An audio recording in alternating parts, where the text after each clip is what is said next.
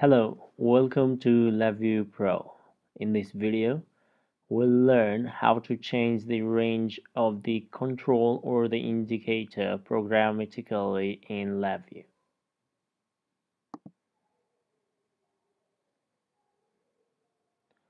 Let's start this video by inserting a numeric control, which has the range of 0 to 10 in the beginning.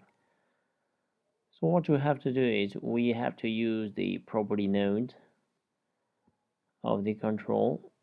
Go to the create property node and go to data entry limits and go to, you can select this line, data entry limits, change all to right, and rather than using that we will use the maximum value and minimum value, but it still requires the maximum and minimum values that we go through the range, and that will be the maximum scale and minimum scale there. So what we do is right click control, create the control for each of the inputs.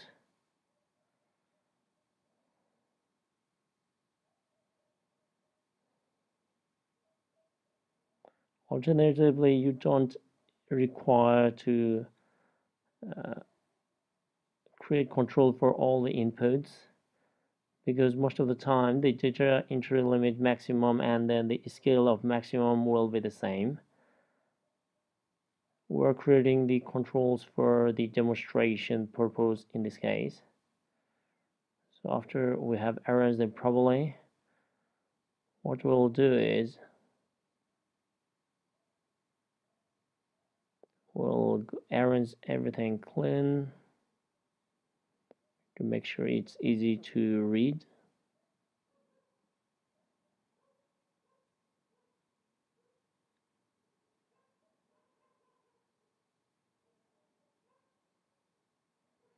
Now what we'll do is we don't need both of them, just like I said. We can connect that to the maximum limit value and that will be the minimum value.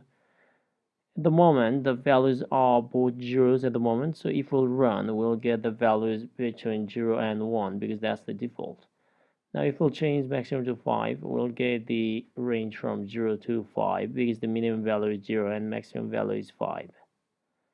If we'll change that to 2, we'll get 2 to 5.